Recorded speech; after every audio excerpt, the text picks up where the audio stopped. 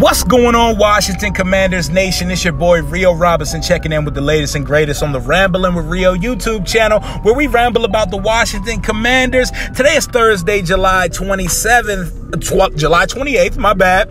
And we got some breaking news coming out of Washington, or coming out of Ashburn on the second day of camp. Nothing that moves the needle, nothing that's too impactful on the outcome of the 2022 season, but former fourth-round pick, number 142 of the 2020 draft, Antonio Gandy Golden, AGG, wide receiver turned tight end convert, has decided to hang him up, put his jersey in the rafters of Jag Nation, and retire from the sport of football. I wish him the best on his endeavors. I told y'all not to get your hopes up on the guy in the tight end room. We're talking about a guy who's about 237, who cannot put his hands in the dirt, and he doesn't separate as a wide receiver. He never really shown us anything. Like my boy Ed said on the live stream last night, all we got is a reverse out of him and a catch in a preseason game. And it goes on the long list of failed wide receiver picks for us in the draft. A missed mid-round pick. It hurts, but I wish him the best.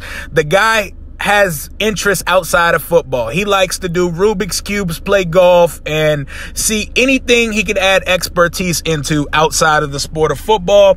I don't think the passion was ever there. So we got another Josh Doxson out of him. I told y'all were hard on me because I'm very critical, and I don't even consider Kelvin Harmon and Antonio Gandy Golden a part of the equation here in Washington. I'm just keeping it a buck. I know a Jag when I see one. We've seen Jag is just a guy, for those who don't know. I'm not talking about the Jaguars. I know a Jag when I see one because we've seen him through the entire duration of the Dan Snyder era. AGG has decided to hang him up. Curtis Hodges, Armani Rogers, Samus Reyes, it's your world now. Step up and get in that tight end room. And we got to see what this young talent's talking about with Logan starting the camp on the pup. But that's all I got for right now. Just a quick hitter, short breaking news post. I'm going to come with updates all camp long. And if you missed the mega stream with Louis T. Ed and Street Scores, you want to check that out. It's 2.5 hours of greatness, good vibes, raw, unfiltered Commanders talk, and great energy in the chat. And if you didn't see my Julie Donaldson interview, that's up live on the channel as well. But that's all I got for right now.